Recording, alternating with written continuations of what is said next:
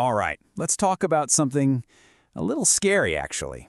It's a story from the front lines of server administration, and it's all about how one little command, when you've probably typed a million times without even thinking, can turn into a silent, server-killing nightmare.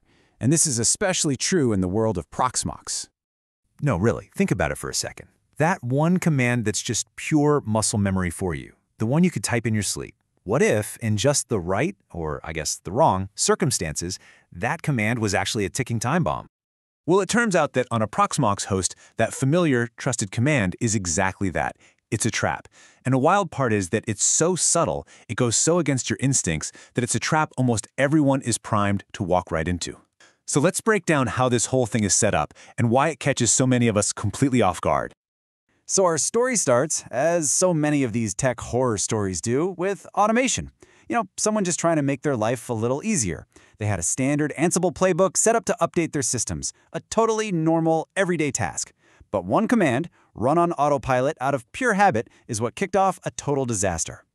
And look, this wasn't some crazy hack or a piece of hardware failing. It was just the wrong command at the wrong time. It was apt-upgrade, and it happened to spot a repository for the next major version of Proxmox. The result? You get this bizarre, unstable hybrid system that's half old, half new, and completely broken. Okay, so let's put on our detective hats for a minute and investigate the crime scene here. What makes this whole failure so dangerous is that it's a silent crash. There are no immediate alarms, no flashing red lights, no errors screaming at you. At first, everything looks totally fine. Here's the play-by-play of how it went down. First, the script runs the command, and then nothing happens. Seriously, the VMs are still humming along, the containers are chugging away. It's not until later that the first clue shows up. The web GUI is just gone. A quick version check confirms the absolute worst. It's a Frankenstein's monster of a server, with Proxmox 8 and Proxmox 9 packages all mashed together. So, how on earth did this happen? Well, to get it, we have to look at the tiny but critical difference between two commands that seem almost identical, upgrade versus dist-upgrade. On a system like Proxmox, that difference is absolutely everything. Okay, this is the part that trips literally everyone up.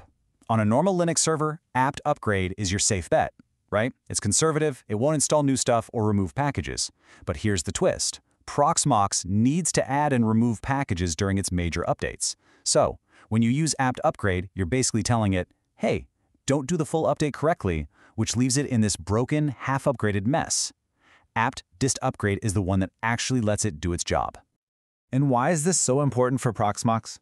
Because you have to remember, a hypervisor isn't just another Linux box. It's more like a finely tuned engine. You've got the user interface, the storage system, the kernel, the cluster manager. All these pieces are designed to work together perfectly in sync. If you upgrade one part but not the others, the whole thing just shakes itself apart. The smoking gun in this particular story? Oh, it was painfully simple.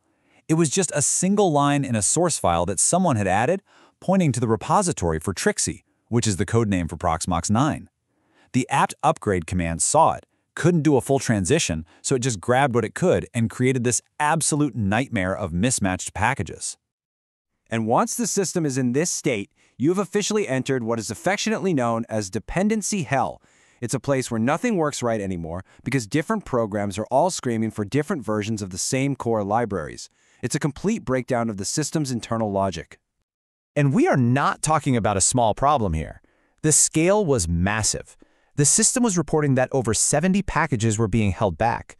That's basically the system throwing its hands in the air and saying, look, I've got more than 70 things I can't install or update because the whole foundation is a mess. I love this quote from the original discussion because it's the perfect analogy.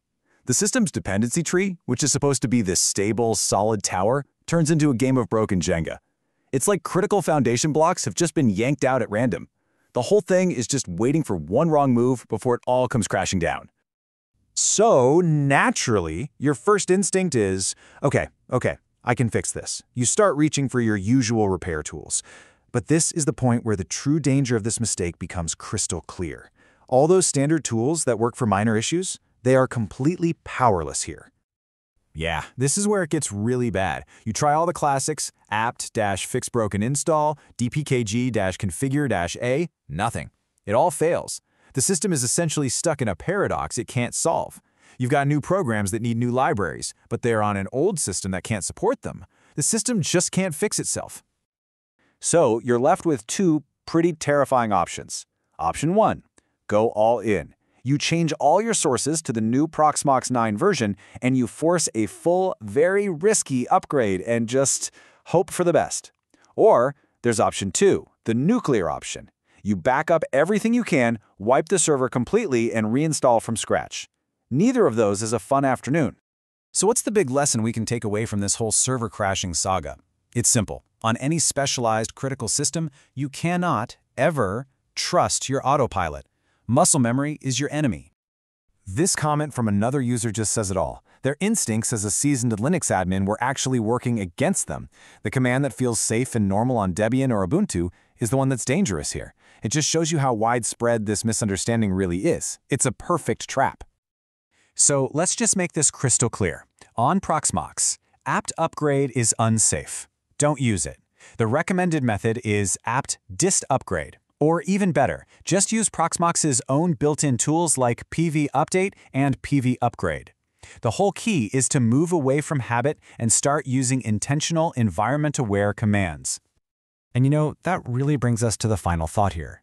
This isn't just about one command on one specific platform. It's a reminder to question our habits, to question our assumptions. So I'm going to leave you with this. What seemingly safe command, what little piece of muscle memory could be putting your most critical systems at risk right now? Something to think about.